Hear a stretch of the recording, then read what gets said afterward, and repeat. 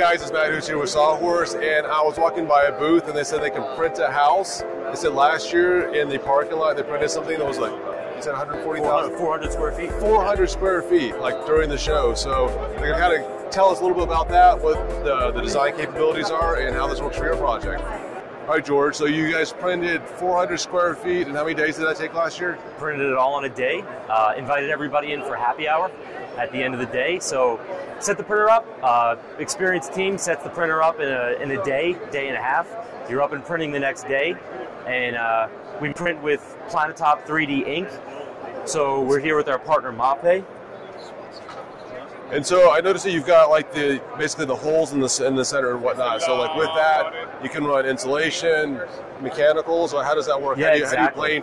How do you guys plan around all the mechanicals that need to be run through the system? Yeah, so if you want to print a structural wall, we've been approved through AC 509, only system that's coded for all three parts of AC 509, which is the wall system, the material, and the printer. So if you were going to print a structural wall, you would fill this with 3,500 PSI grout.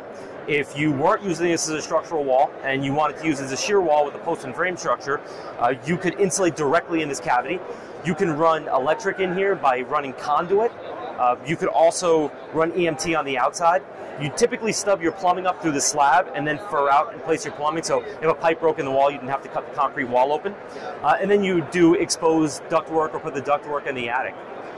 Now, I heard you mention someone earlier, like as far as finishes, you can supply stucco directly to this? Yeah, exactly. You can stucco the face. We've seen some of our customers directly paint the face, and it gives it really a great look. And some people prefer the 3D look combined with kind of like nice wood and stuff like that. Gives it a really earthy tone. It's really cool. Now, what about moisture and stuff like that? Does it have a permeating? Is it moisture resistant so water isn't going to get through the system? How do you guys deal with rain and whatnot, the elements? Yeah, absolutely. So just like any concrete, this really does well with moisture. We have minimum air entrainment requirements that will be tested by your inspector on site, but it's also a very dense mortar. The entire mix is fines, there's no coarse aggregates, so this really does provide excellent moisture resistance. And I saw that you are partnering with Mape, which is known for having different color mixtures and stuff like that. So can you choose your color? Say if somebody just want to leave it raw, or is it all like the same color? So this comes pre-blended in a bag, and it's all this color. You could apply a color later. With color development, something we're looking to do hopefully in the future. But we've seen customers paint. We had a customer, R-Squared, paint a really vibrant blue on their print, which was really cool. So it's interesting to see what people are starting to do. It's also the possibilities of using a sealant on top, polyurea sealant, to completely eliminate water penetration from the wall. So what are some of the more common uses for this? Like what kind of structures are being printed right now in 2023? Yeah, we're seeing mostly single-story, single-family homes.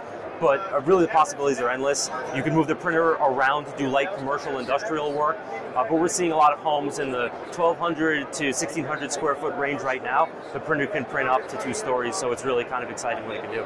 Is there a limitation on the square footage, or like the footprint? So the printer is modular. The base printer is about 26 by 26 square feet of print area, but that can be expanded to 40 feet in one direction, and we can continue to expand the other direction depending on how many rails you want it to put on, pretty much infinitely. So you just like move it around as if you want to like if you want to do something a little bit wider. Exactly. Okay, and what's the best place to find out more about you guys? Yeah, you can look us up at bb3d.io, and we'd be happy to talk with you. Okay, I appreciate it. Thanks, man. Appreciate the time. Thanks, Matthew. Thanks for watching this video, and I want to thank all of the vendors that I've been interviewing at the International Builder Show, and also KBIS for providing this amazing information.